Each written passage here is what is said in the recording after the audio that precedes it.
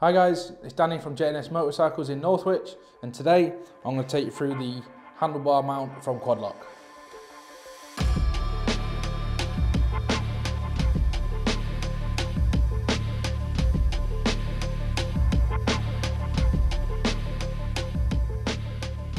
So here we have the Quadlock handlebar mount out of its box. I'll just run you through what the little bits you get with it. So you get the actual lever mount itself, you get the rings, you got one fitted in the actual handlebar mount itself. You got a little extension arm as well for wherever you want the phone to sit on your bike. You've got the Allen key as well to help you fit it.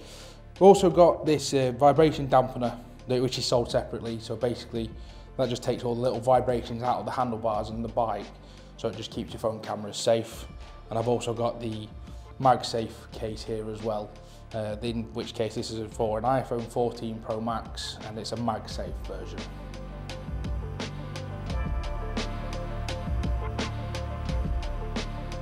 So now I'm just going to run you through how to fit the handlebar mount to our rental handlebars here. So first, what you need to do, out the box, you need to undo this little bolt here on the extension arm. Then that can rotate. It's just on little teeth as well.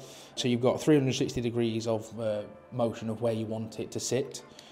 Then for this one, there's another little Allen key here. Again, undo this one, just so you can get the clamp open and get this little spacer out. You've got three separate little spacers. For these handlebars in particular, we're going to use the 22mm spacer. So what we're going to do first is fit the spacers to the handlebar first, just like that. And then for that, we're just going to clamp round just so that we can get the Allen key in place. That will then start to grip. So there you go, so that's gripping now. Now with this arm, you can take it off if you don't need it, but basically you can move it to wherever you want the actual handlebar mount to sit. Once you've got it in your desired position, just tighten it in place. There you go, that's not going anywhere. So the next step we need to do for the vibration dampener, we just need to pop that on top. Again, it's got the few little splines on there. Put it wherever you want it. The Allen key is long enough to go down into the bolt and just screw it in place. Get that nice and tight so it doesn't come loose. Also, just to remember, the vibration dampener is sold separately. So the next thing to do, what we've got is the actual arm itself. This is what you're going to use to put the phone mount on and off the actual handlebar itself. So again, put that in place. What I like to do is just hold the arm down a little bit, just so it takes the tension off the bolt. So now I've got the arm bolted onto the vibration dampener and on the actual mount itself. I must add, these as well, you can put them in 4 different directions, depending on how you want to take your phone on and off the handlebar mount itself. So you can take this apart and move the blue arm around. So there we go, so that's all fitted, nice and sturdy, ready for your ride.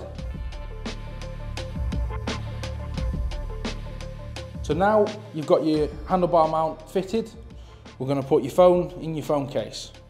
So it's dead simple. Find the corners and push it in. They are a little bit tight, but there you go.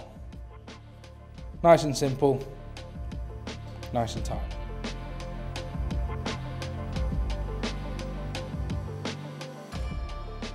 So now I'm going to just demonstrate how to fit the phone to the handlebars. So basically all we need to do, if we see they've got 4 little notches on here, and these little notches are on the back of the phone case as well.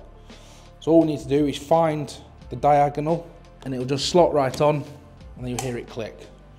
There you go, that's on, nice and secure, it's not going to come off at all. So to take it off, the little blue arm here, push that down, just rotate the phone off. Dead simple, just explains itself really.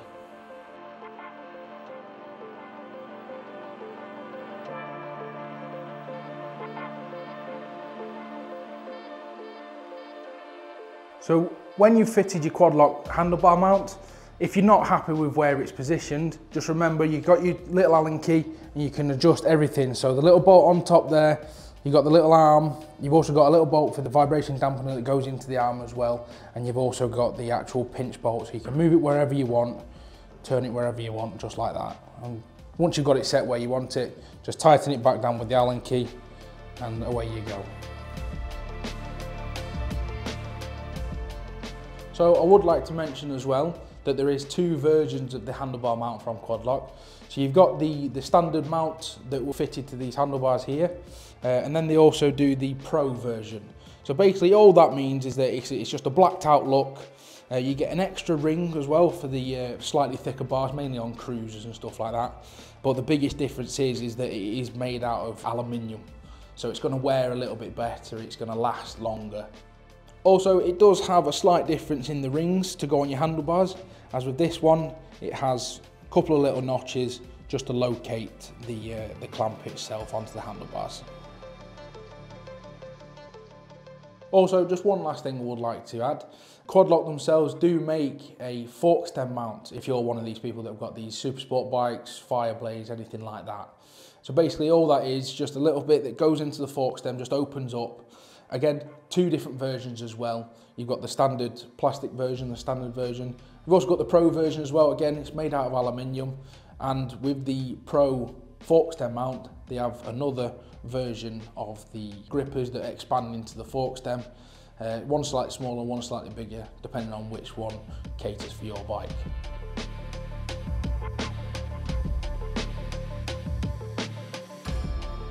Thank you for watching today. If you have any questions, please feel free to leave a comment below, and always like and subscribe, and I'll catch you in the next one.